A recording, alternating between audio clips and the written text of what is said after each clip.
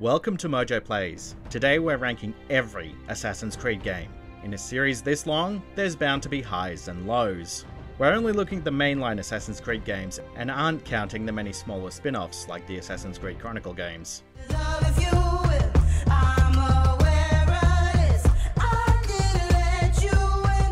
Before we begin, we publish new content all week long, so be sure to subscribe to our channel and ring the bell to be notified about our latest videos. Number 12, Assassin's Creed 3 Liberation.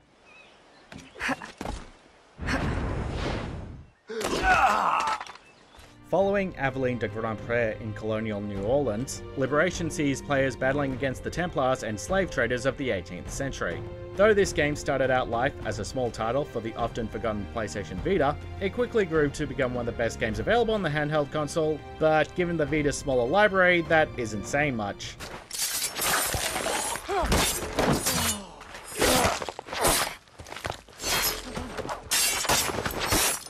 Since then, it's been released on 7th and 8th generation consoles, but the ports leave much to be desired. While Liberation did try to be more refreshing, the hardware limitations are too much to bear, and the story lacks the cohesion of the other games in the series. Can you imagine? No, monsieur. Imagination has never been my strong suit. Number 11, Assassin's Creed, the original.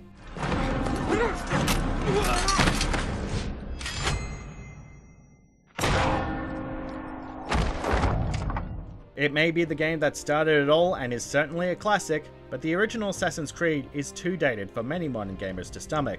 Though it gets points for the nostalgia and introducing all the core elements we still expect in new entries, it has plenty of issues.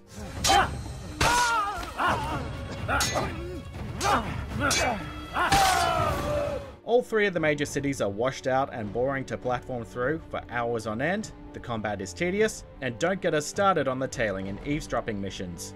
Finally, while Altair was a good enough protagonist at the time, despite his voiceover actor being miscast, we've had many more dynamic and interesting characters in the years since then. It's easy to find him boring if you go back and replay.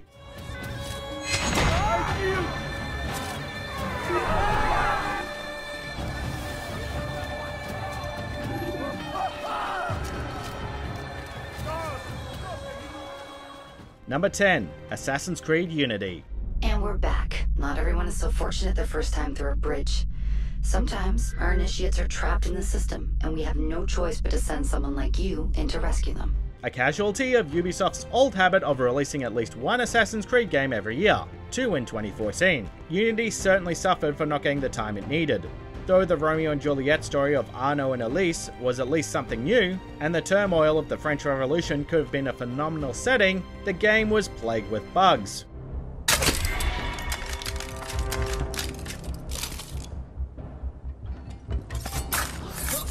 Oh shit! Christ! With one of the most disastrous launches in video game history, game-breaking glitches were found around every Parisian corner.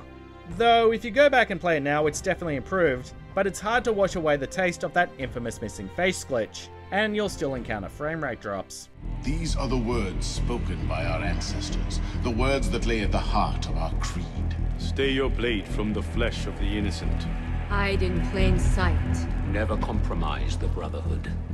Number 9, Assassin's Creed Revelations. What is in that library is not for you, not for the Templars. You can have Altair's books, Ezio. We only want guidance. The conclusion of Ezio's story deserved a grand adventure, sending him to Constantinople to follow directly in Altair's footsteps. Unfortunately, Revelations wasn't able to innovate as much as its predecessors. Stay away from him!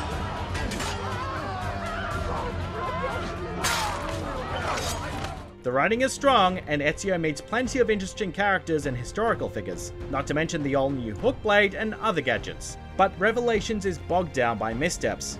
The worst defender by far is the tower defense minigame. Luckily, the tower defense hasn't been seen in the series since, but that doesn't mean you can avoid it while playing Revelations. It's still an important piece of the story though, disappointing as some parts are. Come, my boy, and ready your blade. This battle is not yet won. Number 8, Assassin's Creed 3. Hate them. General Braddock? I suppose I shouldn't be surprised. Wolves often travel in packs. A new continent was needed to make Assassin's Creed fresh, and that's what we got when the game took us to the heart of the American Revolution. Unfortunately, the overly ambitious cinematic trailers left many players feeling shortchanged when the game was released, on top of the fact that Connor was an absolutely bland character. You have my thanks. It also didn't help that strange story contrivances meant Connor had quite a role to play, conveniently present for all of the Revolution's major events, like the Midnight Ride and the Boston Tea Party. But time has been kind to this game, and it added plenty of new features like the hunting and the sailing, that have become mainstays for the franchise. Been a pain in my ass, after all. But we are brothers in arms. Once, perhaps. No longer. Number 7. Assassin's Creed Syndicate. Finally, you would be wise to remember that Starrick never acts alone. There are gang leaders in every borough. You'll meet them soon enough, no doubt.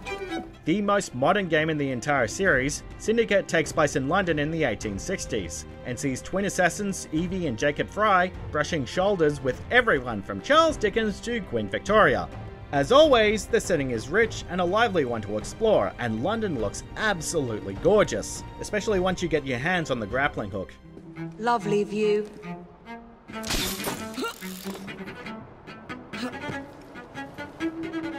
But Syndicate had similar issues to its immediate predecessor. While it was nowhere near as buggy, it had too little innovation, with more of the same gameplay and story beats we've been seeing in the series since 2007.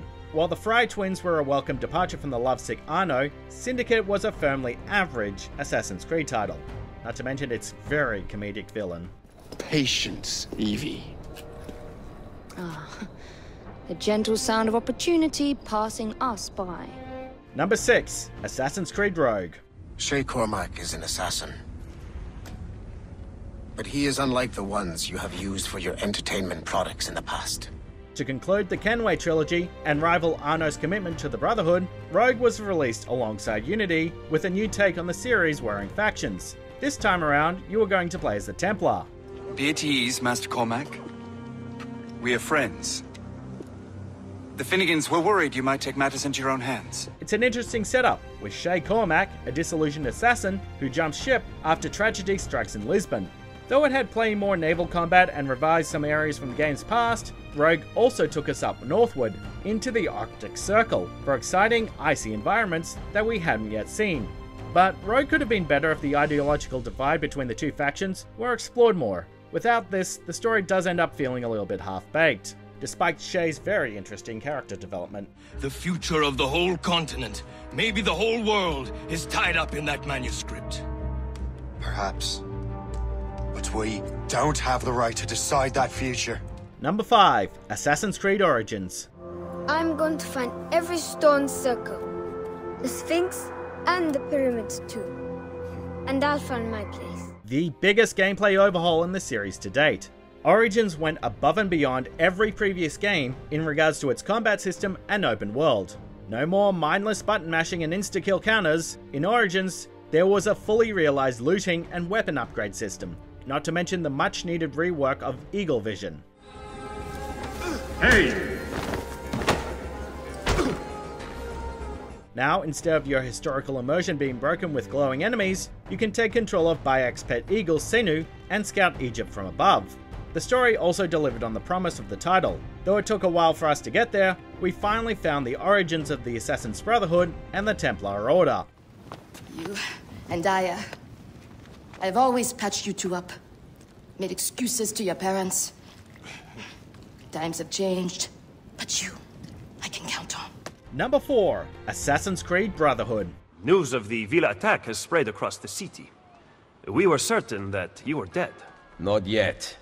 I am still very much alive. This is Ezio Auditore in his prime. He's finished his journey into becoming an assassin and is now a respected leader, tasked with taking down the Borgias and returning Rome to the people. While the story is outstanding, the gameplay didn't necessarily move on, and button-mashing swordplay is Brotherhood's bread and butter. Order!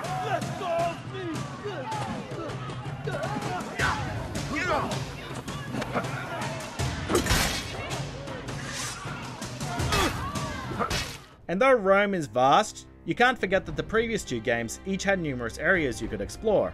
Plus, all the best characters were the ones we'd already met from the last game. How do I find them? I can give you a general location. I suggest looking for signs of distress nearby. Perhaps you will uncover citizens who can point you in the right direction. Number 3. Assassin's Creed Odyssey. Everybody benefits, especially you. You've chosen the great Phobos. He's never let me down. Phobos. The most recent game in the series to date, Odyssey took us all the way back to ancient Greece during the Peloponnesian War. Much like Origins contained the entirety of Egypt, Odyssey intrinsically recreated Greece and many of its islands, all with their own distinct feel. History has a way of remembering things strangely. You talk as if you were there. But it's impossible to ignore how divisive Odyssey has been among longtime fans, with many saying it goes too hard on the RPG elements and lamenting the fact that this is an Assassin's Creed game. You don't often get the opportunity to assassinate anybody, but with such likable characters and a very human story about family at the heart of this ancient epic, it's easy to forgive Odyssey's flaws. But until that glorious day comes, we should find out what happened here. Do you have any ideas? Not yet, but I will. Number 2. Assassin's Creed 4 Black Flag.